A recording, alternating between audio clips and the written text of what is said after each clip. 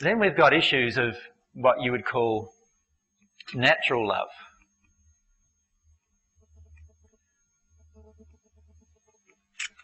Remember we said yesterday the divine love path incorporates natural love. So we've got issues of, all right, how am I practicing love in my life? Is it loving for me to yell at my children, no matter what they've done? What do you feel?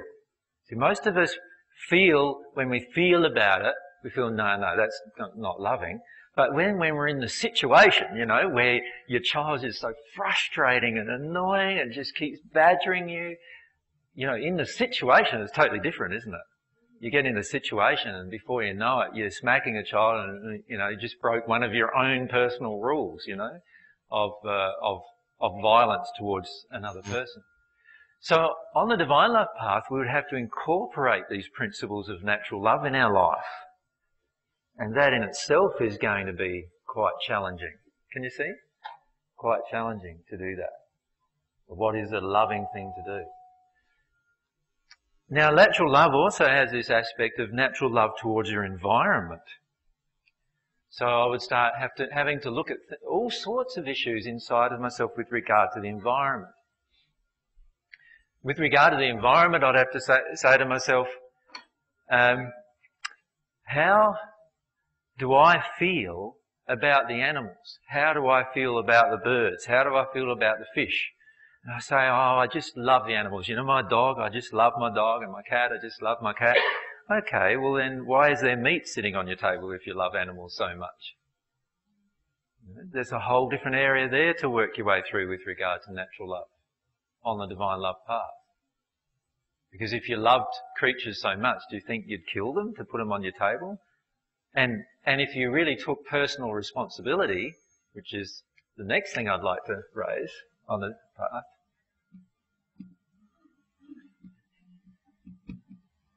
if you really took personal responsibility, you would actually have to kill that animal. So if any of you try doing that, just slitting the throat, skinning it, gutting it, but for most of us our stomach would be churning for most of us. And to be frank, I don't know if you've ever gone along to an abattoirs, but I've been to a number, and the men in there are so detuned because they've had to detune themselves from the whole process. And they are so detuned from anything to do with flesh and pain and a lot of other things too. So on the divine love path, we need now to start taking personal responsibility for the actions that we get other people to do for us because we don't want to do it for ourselves. So I need to start taking personal responsibility for the fact that I want this meat on my plate. Can you see? The personal responsibility issue there.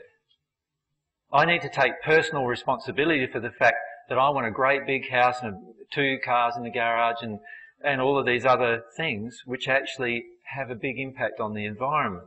I need to start taking some personal responsibility. I need to even take personal responsibility for the things I eat. The things that I eat that are disharmonious with love.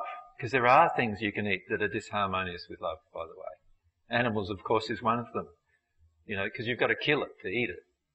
And it's a living creature. And you'll start feeling your emotions about all that. Remember, the emotions are going to be incorporated into all of this. Can you see now we're starting to, there's all these different ways. You can sort of incorporate, many of these different things are in different forms of religion or the New Age stuff and all those kind of things. Many of them are in that, but now we're starting to bring them all together and incorporate them into our life in a true way.